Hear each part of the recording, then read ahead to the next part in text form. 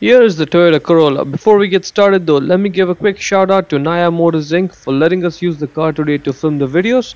They are a used car dealer here in Ottawa, Canada. Check out the link in description for their entire inventory. Now let's go ahead and get started.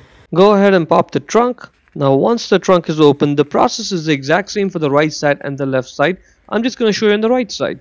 Now there are two clips over there, one over there and the second one on the top. We need to get it out, so use your pair of pliers and just grab on the clip and pull it out straight, or you can use a flathead screwdriver like this and get the clip out halfway through and then just pull it out the rest of the way with just your fingers.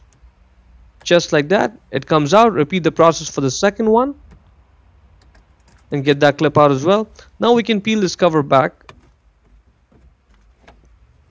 and that's it. Now we can access the bulbs. The orange bulb holder, that's the one. We have to twist it left to loosen it just a little bit and that's it. Now it's loose.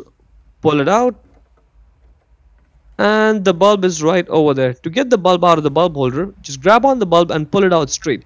You will likely have to wiggle the bulb and you'll have to do that for a few seconds because the bulb's going to be stuck on there, but be patient with it. It comes out eventually. Push the bulb outwards from the bottom of the bulb and there it is. This bulb has two filaments inside it. The bulb size is right there on it, 7443. Get the new 7443 bulb and align it with the bulb holder and push it in.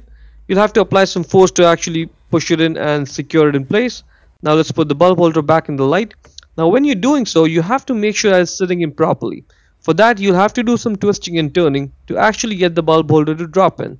Yep, now see, now it's sitting in right. All we have to do now is just twist it right to lock it in place and that's it. Let's put this cover back in its place. Make sure it's tucked in properly. Make sure the holes over there on the cover are aligned. Get the one clip, align it, push it in to secure it. Repeat the process for the other one. And that is pretty much it. See how easy the process was? Hope you found it useful.